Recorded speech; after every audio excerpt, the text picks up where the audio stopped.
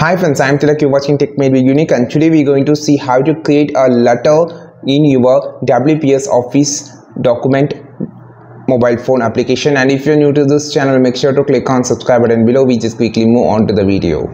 So how to create a letter in WPS Office mobile. So first of all, open the WPS Office, click on this plus create option, click on the document option. Now you will see an option called templates here in letter. The first template was letter. Click on the more option.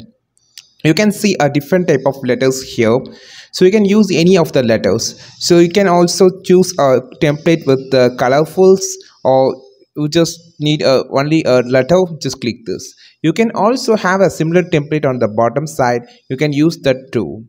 So after selecting the template that you want, just click this and click to use the template.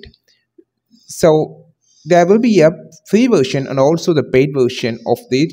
You can see a mark on the blue mark on the top. So this is actually a free version. You just click on it and you can use now. You just need to log in into the WPS Office with your Google Mail ID. So now here we can just edit it. Just click here and just double tap it. You can just change and you can type whatever that you want, and you can just edit it, this letter. This is how you just create a letter on your using the template in WPS Office mobile. I think this video helped you a lot. Like this video, share this video, subscribe to this channel. We will meet on next video with super valuable content. This is Tilak signing off from Tech Made Be Unique. Have a wonderful day.